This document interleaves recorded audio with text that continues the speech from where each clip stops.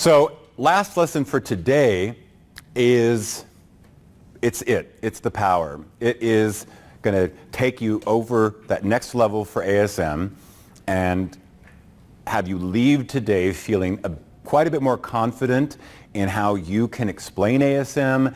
And just for your own peace of mind, first off, that last exercise, that's pretty easy to do, right? Get those file types and you see that just within a matter of 15, 20, 30 minutes, you now are protected against a variety of attack types. And this is real world stuff. Creating the policy with rapid deployment, adding the file type enforcement, that's not going to be much more challenging for any website you're protecting. You're good to go.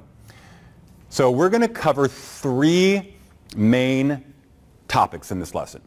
Three topics. And I'll make sure to emphasize each one as we move through it. And if you can leave this lesson and you think you really understand these three topics, you got it, then you're good to go. You'll be very, very good to go. So the first thing we're going to talk about, we're going to do a little review from before lunch. Because I want to make sure everybody feels comfortable with what we've covered so far about ASM. So as a reminder, if we have multiple apps, each with its own VIP, I've got my online banking, I've got my intranet or intranet. Each one of these can have its own security policy. And each security policy can have a variety of different security measures in place. So over there it's a yellow policy because it's not very secure. It's secure, but it's not very secure. In fact, maybe I'm only using attack signatures here. Totally valid. This one, of course, is much more secure. We got a lot more things turned on. And as the request comes in, that policy checks it to see if it's in any way malicious. And if it's not, then it sends it down. And of course, we can do the response checking as well. Another feature that we have, took it out of boot camp, but I got two demos on it, is our data guard feature. The data guard feature is what protects against leakage, information leakage, like credit card numbers. So we could check that on the way out. So each policy can have any number of security features configured. Some of the basics, the compliance, like a valid method, valid HTTP version, and then are they valid methods, and from a list, the get, post, and then attack signatures, the basic stuff. That's what you got with your rapid deployment, all of that. But then we can start adding more as we want to. So I've added file type enforcement for this policy, but not for that one over there. This is what you did before lunch. We can also add parameter enforcement. We can add some length enforcements, which we'll talk about. We can have a URL list. So this is my URL whitelist, my parameter whitelist.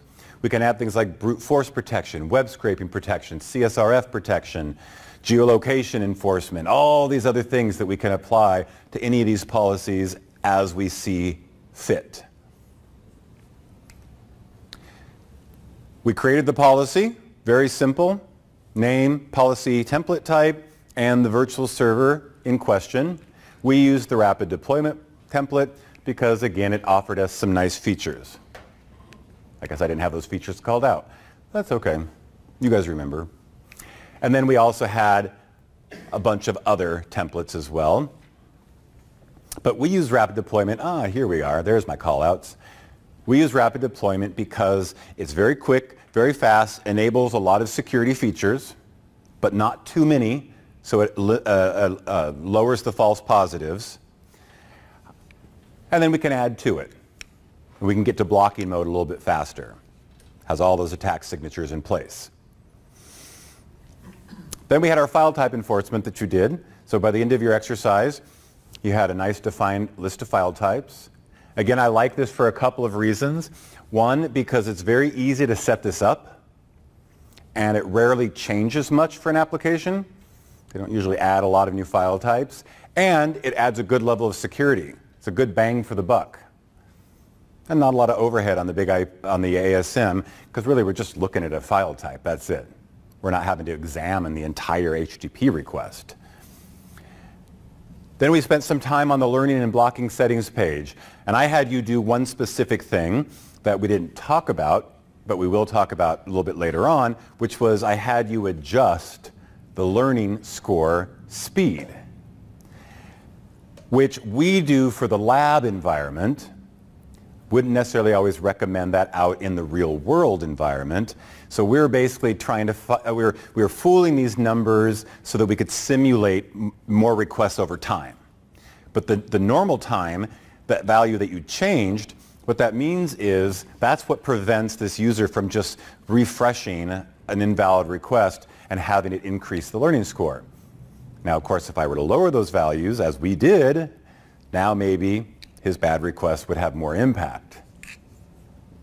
But we did a lot of things on this page, and you're going to do a lot of things on this page as you play with ASM throughout all of your time with the product. So we are playing with this down here. This is something we're going to talk about in just a moment, trusted IP addresses. So you guys went in and you configured the file type learning. A couple of you saw what happened if we forgot that first drop-down list. We didn't get any learning. Did not happen. And I told you we're going to talk about these last 4 rows now after lunch, what those mean, and why I would include those along with illegal file type. So we'll cover that. But that's what you did before lunch. Then you went in and you did some work in the traffic learning page. You looked at all the entries. Now I've got a lot more in here. I've got illegal URLs, I've got parameters, illegal parameters, and so forth. Sorry, too far. So you went in, you looked at the learning score. This is a really cool page. You guys aren't going to play with this a whole lot. But remember I was talking to you a couple days ago about when you get signature triggers and you really want to see what's been triggered. That's where you're going to come over here and look if this has a number. That means we have signatures that have been triggered, but they're not in enforcement yet. And you click on that, and it takes you to a page. And you would do that in that little demo that I sent to you. Then we have the signatures. We talked about that. Every 6 weeks, we get new signatures. Every policy has its own list of signatures.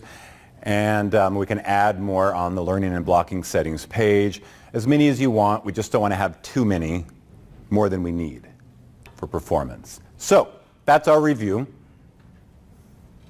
And I think we can move on. No questions there. Doesn't sound like. All right, so let's review a little bit about what is a parameter. The parameters are input fields, user input fields that we have on forms on websites. They might just be open fields, they might be drop-down lists, they might be checkboxes, and all of those are parameters. And this is a parameter as well. Anything users do to interact with the website. So when I click on register, this is going to be a post request to send that data to the web server. You also might see parameters listed in the URI. To examine the parameters, what you want to look for first is the question mark right after the full URL. At the end of the URL, if there's a question mark, it's now being followed by parameter names and the values submitted by the user. So this example on the screen is me doing a search request in Amazon, I believe. Yes. And so the first parameter is called search alias. And then there's an ampersand. The ampersand will always identify a new parameter. So the first parameter is called URL, and then there's the equal sign, and then it's whatever the value of that parameter. The second parameter is field keywords, and then an equal sign, and then you can see exactly what I typed in to that field, which was iPhone 7 accessories. And there's another ampersand. So there's another parameter called prefix. Anyway, that's how you can tell. Now this parameter, these parameters are being submitted in a GET request because they're not being clicked on. So anyway, those are some ways that you see parameters. And so we're going to talk about adding the parameter whitelist, the allowed parameters page. So I told you we're going to cover 3 categories of different bits of information. So the first category is manual versus automatic learning. Told you earlier we were going to cover this. Manual versus automatic learning. So let's talk about manual learning first. This should sound familiar because it's what you just did in your last exercise. So we had these requests coming in by the users. In this case, we're doing URLs. And each one of those URLs is being added to the suggestion list on the traffic learning page. Then they submit something invalid. It gets added to the suggestion list. Then they submit a post. They put in their username and password and click on the sign in button. So it's going to send us a post request with the parameter names and parameter values. These can be a little bit trickier because when you see these lists of parameter names, they don't always make a lot of sense. I'll give you an example. If you look at the parameter name of the Google search field, the parameter name is Q. So if I saw there was a parameter called Q, am I going to know that that's something I want to add to my policy? Maybe not. Does anybody know how I could actually find out the names of those parameters up in that form? I can go in and view the source code, or I can use the inspect. Is even easier, because if you inspect, it'll take you right to the field in question. So now I'm looking at the source code of this form, and I can see that, one parameter is called user or online ID, one is called passcode. So those are obviously correct. Good suggestions. And then this continues over the course of a week or over how long, and the learning scores slowly go up. Some might hit 100. This one here is real low because it hasn't been requested a whole lot. So in manual learning, as you guys did in your last exercise, the administrator has to go in and accept those suggestions. And they can accept a suggestion before it hits 100%. That's fine. If they know for a fact that URL is valid, they can accept it whenever they want. They also might want to ignore or delete these bad entries. I recommend ignoring them so they just get out of the list and you don't see them anymore. So this is what you did in your last exercise, and this is manual learning. That's the manual learning mode. Then we have automatic learning. Automatic learning is a little bit different, but it's very similar. So again, I have all these suggestions for URLs, for parameters, for invalid requests. Same thing. Requests are coming in. Learning scores are going up based on all these requests from lots of users over, lots of IP addresses, sessions over a grand period of time that it takes to increase that learning score. And then eventually items are going to hit 100%. So in automatic learning, those items that hit 100% are automatically added as an acceptable part of the positive security for the security policy. So now that's going to be a valid URL. As the learning scores continue to increase, as long as they hit 100%, they automatically get added to the policy. So what happens if this hits 100%? What does happen if it hits 100%? It gets added to the policy, exactly. So a question a lot of people have is, well, how do I prevent that? What do I do? And so forth. So there's two things about that. And earlier I said, these bad file types, we could leave them in the list. We could leave them there if we want, as long as we're in manual learning. That's what I said. Because in automatic learning, I don't want to leave them in the list forever, because even though the learning score may go up very slowly, it may someday hit 100%. So a couple of things here. First, even in automatic learning mode, an administrator can come in and manually still add items before they hit 100%. But the important thing is they're going to want to monitor this, and they want to take items out, preferably ignoring them so they don't reappear in the list, because once they're ignored and they're not in the list, no more learning score increase, no worry about those ever being added to the security policy. So the benefit of automatic learning should be obvious. It takes all that work you just had to do in your last exercise and it does it for you. Builds the policy for you. Can you automatically ignore? No. How would it know? Like after a period of time, you know? Like after a week, let's say, whatever's under 20%, just ignore. Whatever is under 20%? You mean if something stays under 20%? Yeah, like after a period of time. Well, first off, the answer is no. So instead of trying to figure out, I know that the answer is no. Could you write an iRule to do it?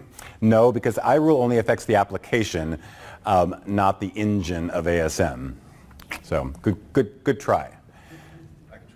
So that's automatic versus manual learning. That's the first category. That's the first thing. So anybody have questions about that specific?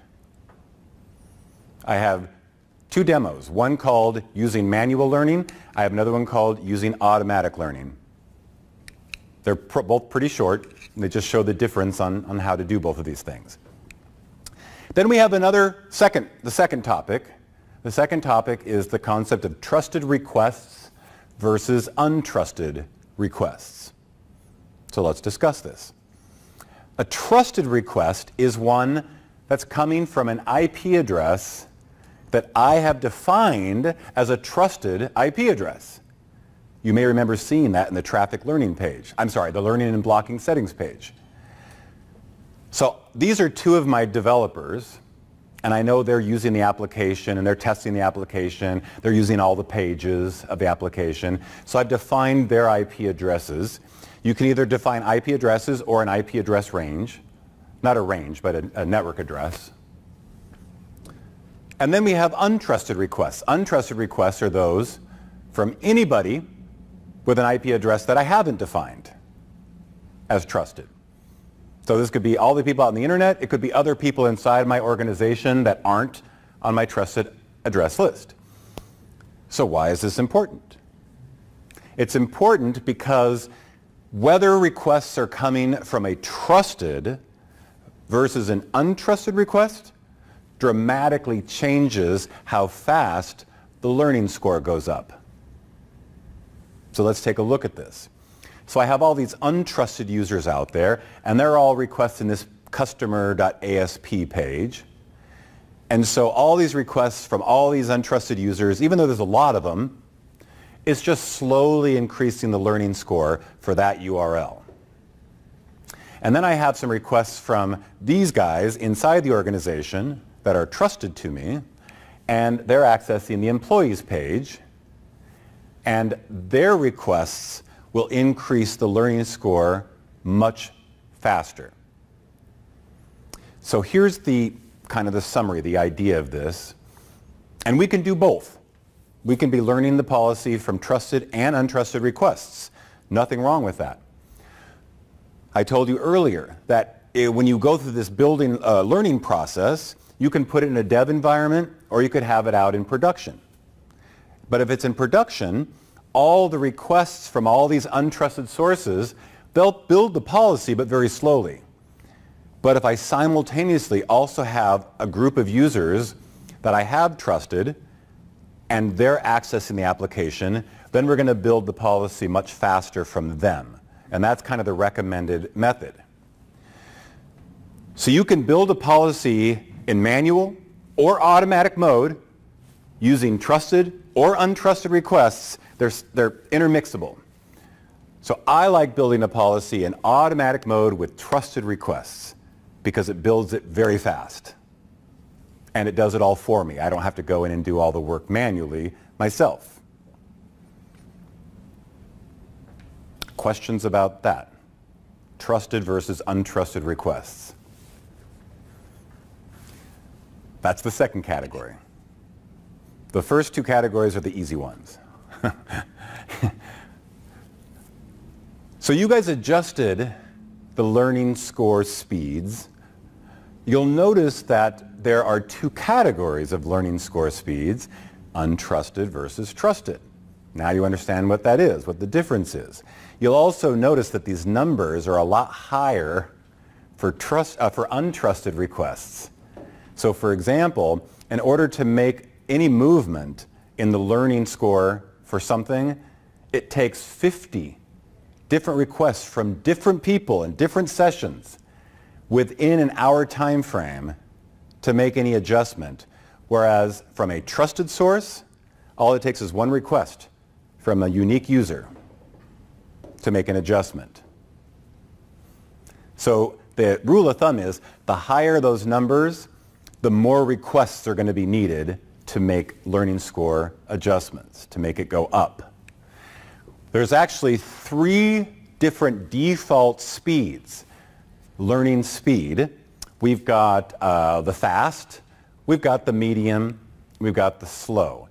And the main thing it changes is the number of sources and the time frame over what period of time. But we actually have a 4th category.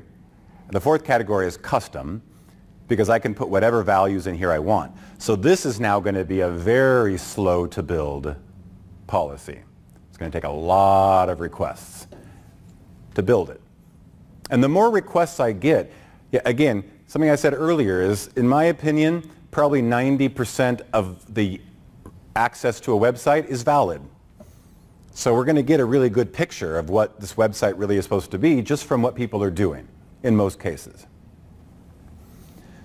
So one last thing to notice is that regardless of whether you're in fast or slow, the trusted traffic numbers don't change, because I can't build it any faster than one source, one request, over 0 period of time. You mean 0 doesn't work? So in your next exercise, I'm going to have you adjust your learning score drastically so that we can build a policy automatically very quickly, as quickly as we possibly can. I would never recommend to adjust these values in your customers' environments unless maybe they're doing all their building in a dev trusted place. Maybe it's not a bad idea. Build it pretty quickly. So earlier we did the building of a policy very quick. 3 fields: name, template, virtual server. But I also mentioned we had advanced option. So when you choose the advanced option, we're going to see some more things. But the first thing we're going to talk about is comprehensive. Or did I miss one? Let me see. Go back. Well, in case I do miss it, comprehensive and fundamental are 2 other policy templates that you can use, and they increase the number of enabled features. So rapid deployment has a bunch of features that are enabled by default. Fundamental has even more features that are enabled by default, and comprehensive has the most features that are enabled by default. I believe our documentation has a pretty good description of the things that are enabled in these. I wouldn't necessarily worry about knowing all of them, but that's the idea there. So now I'm choosing advanced. Now we've got some additional things that we can enable if we want. I think I'm going to scroll down here. Oh, first, learning mode. So what's interesting, first off, when you guys created your policy earlier, you still could have chose advanced. So what I am getting at here is when you choose rapid deployment as your template type, it defaults this to manual learning. When you choose comprehensive, it defaults it to automatic learning. You can change that in either case if you want to. Then you've got the enforcement mode. When you choose comprehensive, it goes right to blocking mode. You can change that if you want. The way that automatic learning works with blocking mode, it's kind of fascinating, is you would think, well, wait a minute, there's nothing configured yet. So how come it's not blocking everything? Well, it's because of nothing's been actually configured, like no file types yet, no parameters. We still have the wildcards in there and so forth. So what happens is you could be in automatic learning in blocking mode, and the policy will begin building over time from all these requests. Nothing will be blocked. But eventually, at some point in time, ASM's going to think the file type list is complete. It's going to think it's complete. And then somebody might request something that's not on the list. And they'll get blocked. But it'll continue to add the suggestion. And continue to add the suggestion. And if that suggestion hits up to 100%, it will then add that to the list. It'll continue to learn. It'll continue to build the policy as long as we stay in automatic mode. So it's very interesting the way that the blocking works while I'm still learning. And I won't go into that a lot more. It's just part of the intelligence of how ASM makes decisions. It says, I've got enough requests to feel comfortable about this. Oh, there's a different request. I'm not going to allow it, but I'm going to think about it. I'm going to learn from it. Maybe I'll add it later if I get a bunch more of those. But there's a point that you should disable the auto-learning. Absolutely. A good example of one of the demos I have. So when I told you earlier that I created a couple of demos because I get a question a lot. What happens later if the policy gets updated? I'm not the policy, the website gets updated. So the process that you would go through is you would start, you got the new web application, you'd start this whole automatic learning process, have people accessing it, monitor what you're learning, okay, tuning this, getting that. 3 weeks, 4 weeks have gone by. I think we are good to go. We've tested, everything looked good. I will then disable learning altogether. No manual, no automatic. The third option is disabled. And then blocking will fully take an effect, all the blocking of anything that's invalid. But now, 2 months later, the development team has added a bunch of new URLs and a bunch of new fields and so forth. All we have to do is go back to automatic learning, and they start accessing those pages. In fact, the best people to access those pages, the development team, who are my trusted IP addresses, and they'll add that stuff to the policy just like that. So within a few hours, we could have all of the updates to the policy, and then we go back to disabled mode. All right, so the next thing we have down a little lower is, notice we have the server technologies. So we added this later. We showed you, I showed you the, there's another UI page, but you could actually add that right from the get-go. Application language is something that you want to enable for your demos. The idea here is ASM can figure out a lot of stuff. In fact, you'll notice, I don't remember if I have you guys do this in this exercise, but I have at least a couple of the demos that show this. When you build a policy in automatic mode using trusted IP addresses, and you don't select the server technologies, after just a few requests, ASM will tell you what your server technologies actually are. It will learn the server technologies for you. Similar to the application language, it'll learn it for you. The problem is, when you're doing a demo, is all the other things I want you to be doing in your policy, they don't actually start until the application language is figured out. So I just have you change it right from the get-go to Unicode. Just talked about that a couple moments ago. Here's where I place in my trusted IP addresses, if I have any. Don't have to, but if you have any. I'm using a network address. Learning speed, got that. Signature staging we'll talk about a little bit later on, but just remember staging can be enabled or disabled. Just remember that for now. And I also want you to remember this readiness enforcement period. Just remember that for a little bit later. And here's one last thing I want to mention. This is something else another thing that connected in my head in the last couple of months is I used to combine this, putting in a trusted IP address, and then changing this to fast because I wanted to really make the learning as quickly as possible. And then I would go in and adjust my learning score speeds as well. But I realized recently that this learning score speed only applies to untrusted requests. So once I put this in here, this has nothing to do, this is irrelevant. It's just something to keep in mind, something I learned. Yes? I know that we didn't go through that one, but I was wondering if the guys that are doing maintenance on the applications, they could be using a different module of the the BIG-IP, like the APM, and connecting to it through APM to get access to that, right?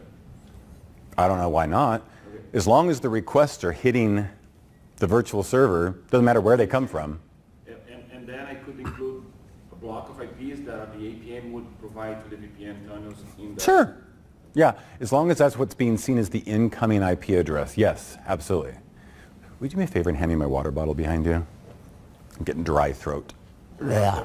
I always get, I get truly exhausted on ASM day because it's a lot of talking and it's a lot of explanation and I love it, but I usually go home and collapse. All right, so now we come to our third category of subject, and that is learning versus staging. I think this is one of the most important things to understand when it comes to ASM and security policies. So we're going to start with learning. What is learning all about? So learning is the process of building some of our whitelists, like our file type whitelist. That's what you guys did in your last exercise, is you had to learn about file types. And the result of learning was a nice file type list. That's what it looked like in the config utility. We can also learn about parameters and get a nice parameter list, which look like, oh, I'm sorry, that's URLs. Everybody's looking at it like you can tell me if I make a mistake, it's okay, I don't get mad. So that's my URL list. Here's what the URL list looks like. Fill out the cards.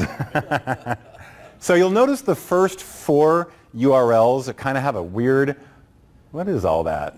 What do those mean? Anybody know what those first 4 URLs are? Regular expressions. And what are they representing? The what? Of what though? So the first one is GIF. So in other words, we don't list a URL for every GIF. That just implies any GIF is valid. Any JPEG is valid. Any PDF and so forth. So that's another whitelist. Then we got the third whitelist, parameters. There's my list of parameters, my Q parameter I mentioned earlier, and that's what it looks like in the configuration utility.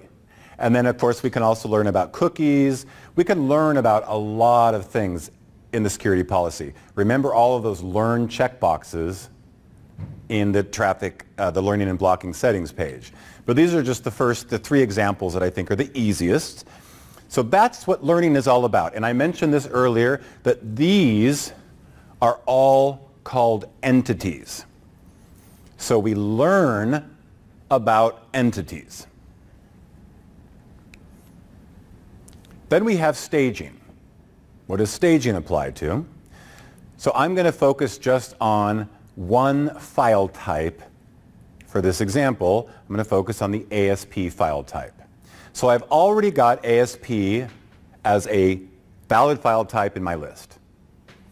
Now I'm also going to define some attributes about the ASP file type, such as how long the URL can be.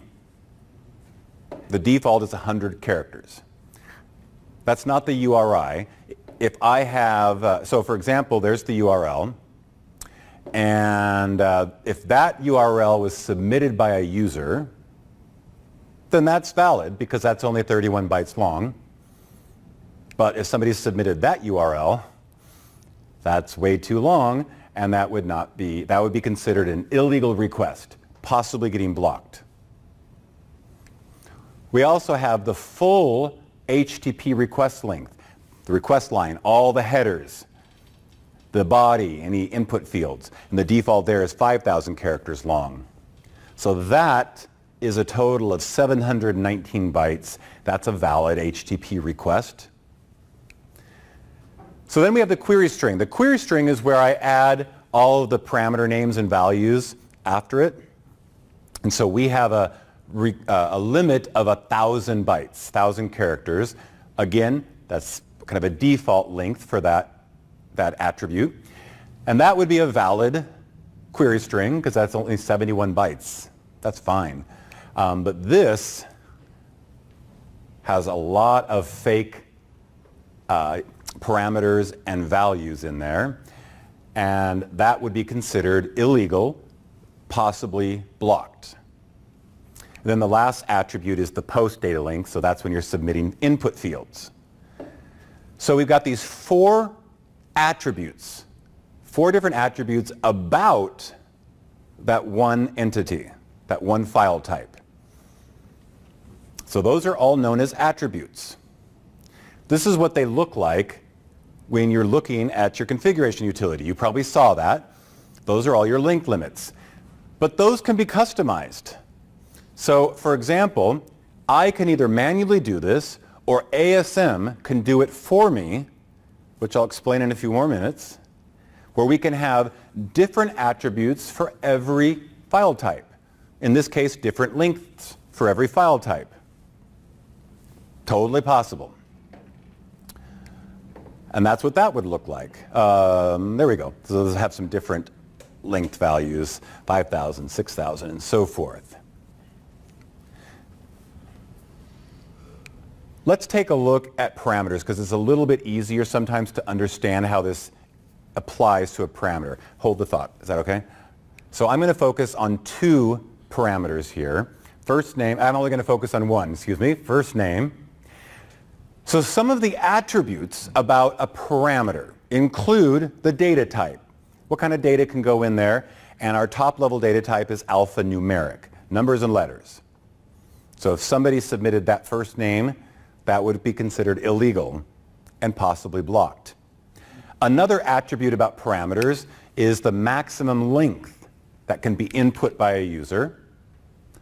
So this particular first name would be illegal, possibly blocked. The other thing that's really cool about our security policy capabilities is we can define literally every character on the keyboard that is acceptable to go into that input field. So for our first name field, we have said only letters A through Z and nothing else. And so that name input would be invalid, or illegal, possibly blocked. Finally, there's a username that is legal. So again, every entity, in this case, every parameter can have its own unique attributes. So my comment has a much longer maximum length than my first name field. My comment also has a lot of additional characters that are allowed inside the field. I have a data type called phone. I have another data type called integer, and I can put in the range for the integer. This can be done manually, but the key here to staging is this can be done by ASM. And that's what we are going to focus on, because this is what the staging process is all about. So first, understanding that learning applies to the list of files that we have. Staging applies to the attributes for each file type, or the attributes for each parameter. So to talk about the actual staging process, we're going to focus just on these two, comment and last name. So right now we're in the learning process. So these are not in the policy yet. This is the suggestion list. But eventually they hit 90, 100%. And as a reminder, if it was in manual learning, we would have to add those. If it was automatic learning, they would get added for us automatically. And the moment they're added as allowed parameters, then begins the staging process. The staging process begins the moment they're on the allowed parameters list, or the moment a file type is on the file types list. And now begins this process of what I like to say is ASM is trying to evaluate a picture of this parameter. It wants to know what this parameter should look like. And where is it going to get that picture? From requests that are coming in. What people are filling in the fields. And it's going to look at every request and it's going to start building a picture of it. Now the moment those parameters are added to the list, the only thing you're going to see is the parameter value type, and it's going to be set to ignore value. That's the moment a parameter is added. And what that basically means is I don't care what people fill into that field. They can put whatever they want at this point. Now let's say I walk away and come back a week later. And a week later I notice that, oh, some of these settings have changed. Both of these fields, the parameter value type has changed to user input value. My comment field has a data type, alphanumeric, they both do. And my comment field has a max length of 50, last name max length of 10.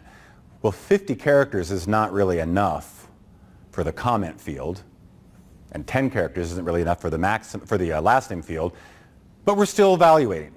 It hasn't made its final decision yet. It's still evaluating. So a week later I come back and look again, and now I notice some more things have changed.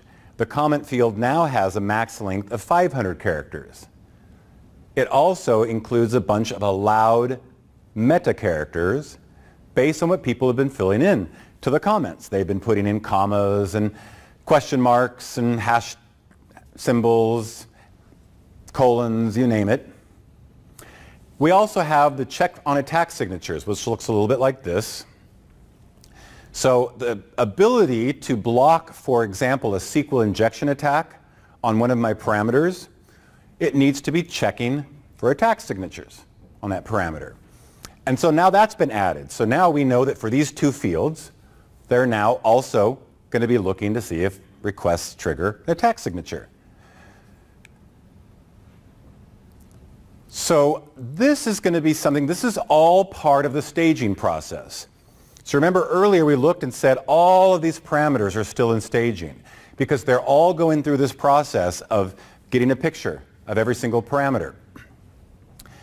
And sometimes you'll see this little icon. What that means is ASM has learned something new. One or more things, it has learned something and is potentially going to make a change to the parameter attributes. Maximum length has gone up, a new meta character, whatever. By the way, this indicator here just says it's just waiting for more data. Keep sending more data. So how long is this staging process? Go back a slide here. So actually, let me go to this slide here. There we go. So how long is this staging process? So I had you look at that value earlier when you were looking at the building of the process. The enforcement readiness period, 7 days. That's the default value. People rarely change that value. So here's the idea. Here's the concept. The easiest way to sort of put this picture in your head. ASM is looking at the comment field. And it's finally said, okay, how about 200 maximum length, and here's a bunch of meta characters. Okay, great. Day goes by. No new requests have come in that have altered that picture very much. Another day goes by. Nothing new has come in that's altered it. But by the fourth day, there have been just enough requests for comments of 400 characters long that ASM says, you know what? I think I need to change the picture of the comment field. I think I need to increase the maximum length to 500 characters. So it's going to do that, and then it's going to basically reset the enforcement readiness period. And it's going to start again. Now it's 500 maximum characters with a bunch of meta characters. And a day goes by, picture doesn't change. Another day goes by, picture doesn't change. It could go all the way to the 6th day, and I get a bunch of exclamation points that have never been added to the allowed meta characters. We do it again. But when 7 days goes by and nothing about the parameter has changed, none of those attributes have changed, now it is ready to be enforced. That particular parameter is ready to be enforced. What does that mean? Talk about that in a moment. But it's ready to be enforced. But for example, you said your example on the 5th day, there will be a certain amount of requests that change that up. But what about if I have one? It depends. Is it from a trusted source or an untrusted source? One request from an untrusted source, not enough. But even when what we're talking about here, even one request from an untrusted source is not enough. It needs to get a certain amount of requests. I'm not going to tell you exactly how many because I don't know. Like the algorithm behind it. but we don't want it to base on just one request anyway. Yeah, that's what I asked. Yeah. You had a question earlier, and I forgot to come back to you, Romain. No, you answered. Okay, good, good. See, I knew I was going to. So are you saying if ASM determines, well, if it thinks it needs to change a value, then that 7 days starts over? Yes. And then it needs a period of 7 days? 7 days. 7 days, no change, in order to suggest enforcement. To suggest enforcement. Now remember, we could be doing this in either manual or automatic learning. So if we're doing this, hold one second. If we're doing this in manual learning, then what's going to happen is we're going to see some that have this icon now. This is ASM's way of telling you, I think this parameter is ready to be enforced. Nothing about it has changed in a week. But I have to manually enforce it. Otherwise, it just sits like this forever. Is that a big deal? Well, we'll talk about that in a moment. To enforce these, I just select the checkboxes, and then down at the bottom, there's an enforce button. You can enforce all of these now. You can enforce them before they're told that they're ready to be enforced if you wanted to. In automatic mode, as soon as something is ready to be enforced, it's enforced in automatic mode. We're talking about a couple of different things here. So let's assume we're in manual mode again. Let's go back to manual mode. And I'm getting some indicators that say, hey, ASM has learned some new stuff. In manual mode, ASM doesn't apply that new stuff to the parameter automatically. Where do you suppose you'll find those ideas? Which one? Which page do you think I would go to? The traffic learning page. So in fact, if you click on this, this is a clickable item. If you click on this, it'll actually take you to the traffic learning page, and it'll show you the suggestions for this particular parameter. In manual mode, you have to accept those suggestions manually to increase the maximum length or whatever it is. In automatic mode, it applies those suggestions automatically. I'm now trying to remember what your question was, because I was, so go back to your question again. If, for example, length of parameter is getting large and it is still a valid traffic, legal traffic, how will it act? It would make it larger for Okay, so if if we've enforced, and by the way, this is what it'll look like once the parameters are enforced, or once they're out of staging and they're enforced. If the parameter is enforced and a request comes in and it's longer than the maximum length for that, and we're in blocking mode, it will be blocked. it's going to get blocked. But it's going to apply that towards a potential suggestion that if it gets more requests like that, it will increase it. Okay. But it won't get to this point for so long that by the time it's gotten to that point, that maximum length has probably got to be correct. And the next person who submits something higher than that, that's really long. That's really too big. So, you know, keep in mind, this does not happen overnight. That doesn't mean you can't do it manually. You could come in and enforce all of these. And you could change the attributes yourself manually. In fact, I think I have a screen coming up. I don't know if I have a screen coming up. But if I don't, you guys will see it in your exercise. But you can adjust all of these attribute values yourself. You can put in the maximum length you want. You can put in the meta characters that are allowed.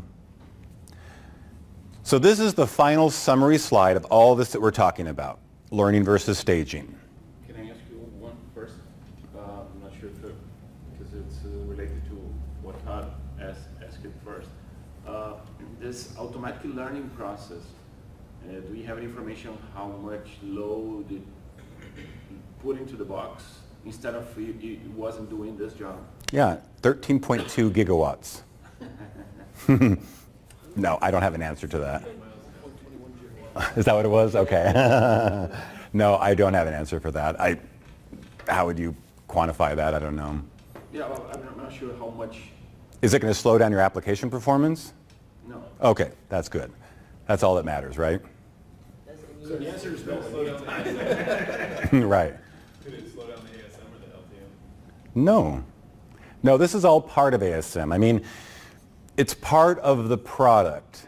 Does GTM, does the public DNS, does that slow down my access to web pages if I had just used the IP address instead? If I just use the IP address to get to the website, does DNS just slow down that process? Sure it does, because we have to go back and forth trying to resolve that host name. So does that mean we should get rid of DNS because it's slowing down a little bit?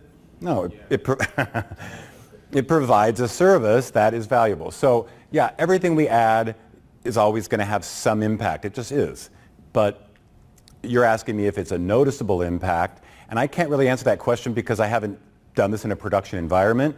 I have talked to many SEs about ASM who have been using it out there. I talk about the specialization events. I've never had a one tell me, yeah, I have a lot of customers that stopped using it because it was too slow for them. That's fair. Yeah. All right, so summary slide. You understand this, you'll be in pretty good shape. So what we're going to look at is we're going to look at a variety of illegal requests, illegal based on the policy we have in place at this time. We're going to start with our whitelists of file type and parameter. So I've already built these whitelists, and I have a couple of illegal requests that come in. The first request is for a php.ini file. It's not on my whitelist. The next one is for a parameter that's not on my list of valid parameters. So they're both illegal. Up there it says, if I'm in transparent mode, will these two requests be allowed or blocked? Allowed. They'll be allowed, of course. Nothing gets blocked in transparent mode. If I'm in blocking mode, will they be allowed or blocked? What was that? Blocked. They'll be blocked. Yes.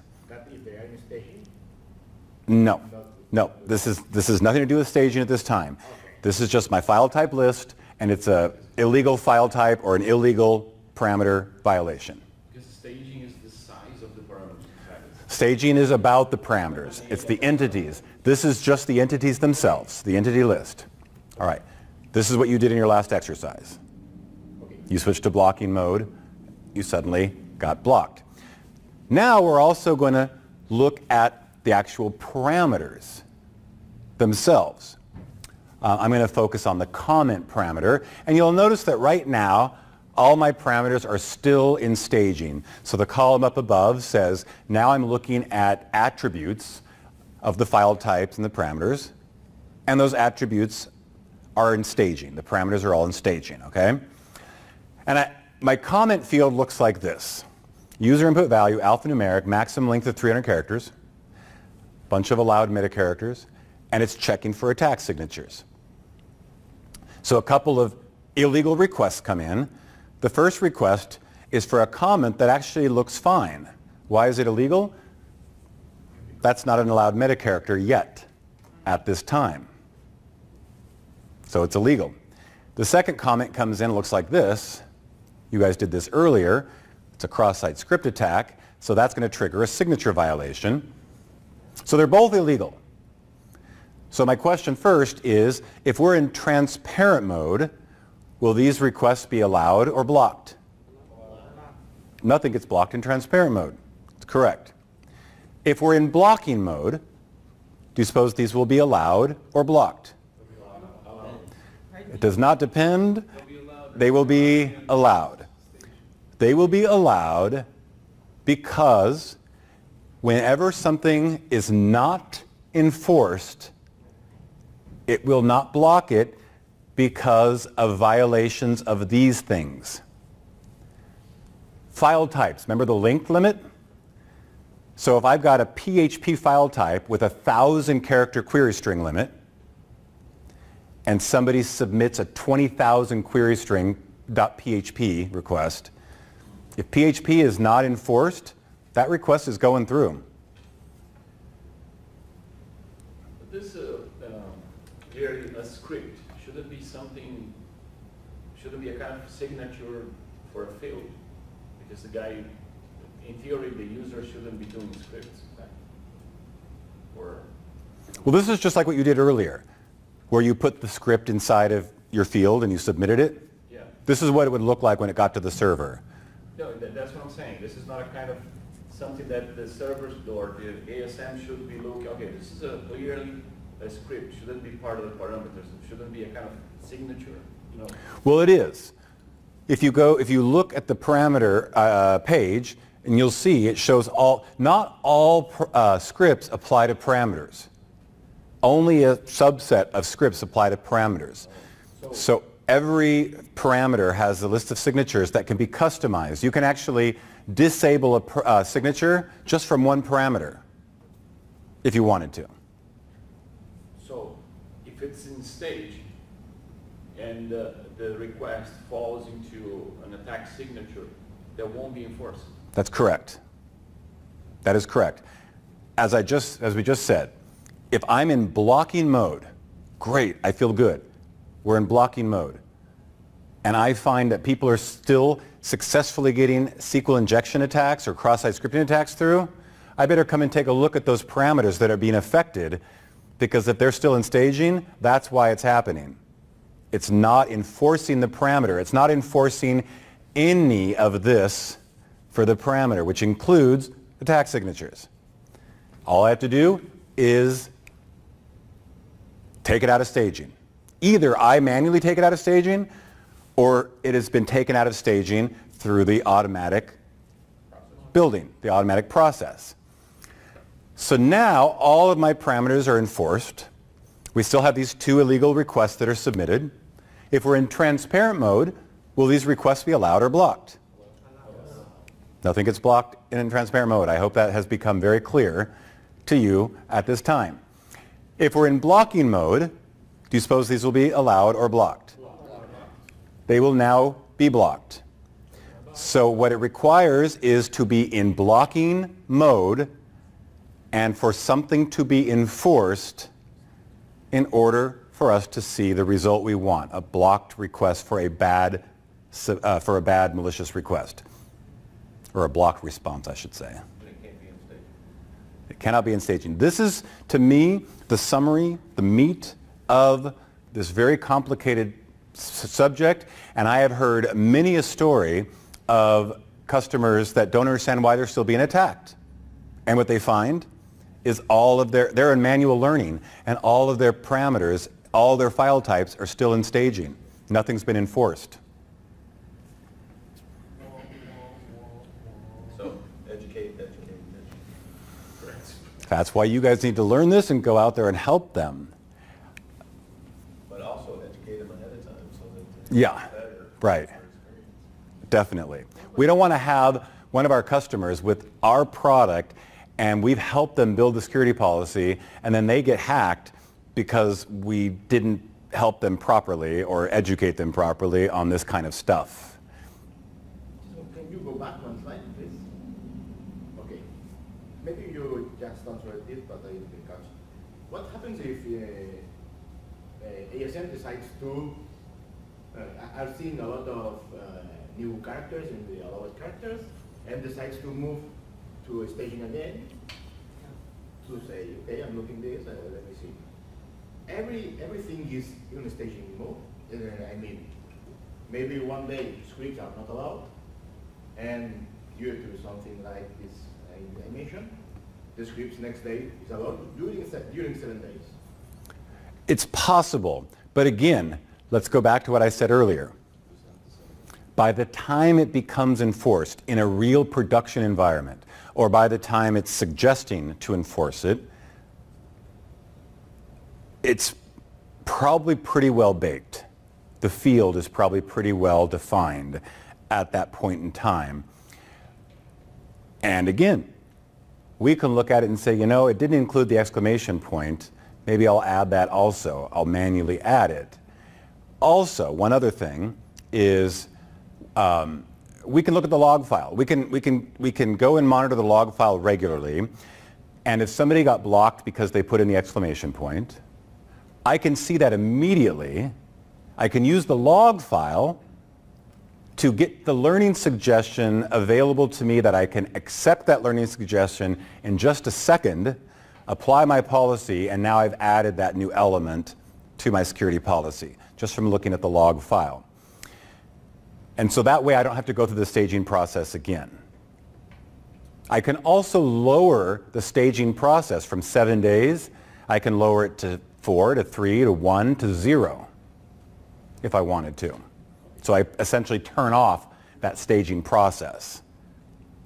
All right, so I'm going in the wrong direction. So it is possible that your list of entities, some might be enforced and some might not. And as we were saying, this might pop back into staging at one point. Very possible. Earlier, we also saw that attack signatures start off in staging.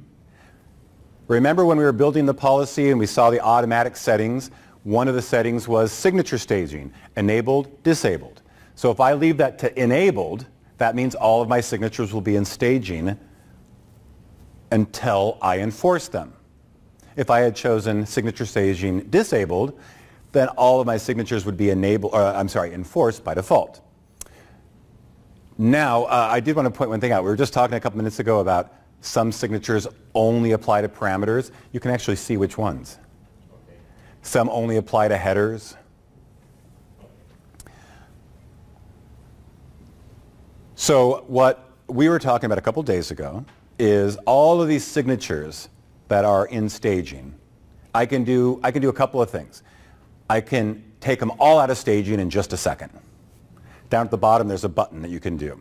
Just enable them all, or enforce them all. I can enforce them individually if I wanted to manually. I can also go to a page, our learning and blocking settings page, and we can disable signature staging altogether. Or I can monitor what's happening and I can see which signatures are hitting us, and then I can pick and choose which ones I want to enforce. And that's what what's called the enforcement readiness section of the learning page. And it'll tell you how many signatures have been triggered but are not yet enforced. And when you click on the little link for that, it brings you to this page, but it only has the signatures that have been triggered, and then you can just enforce them if you want.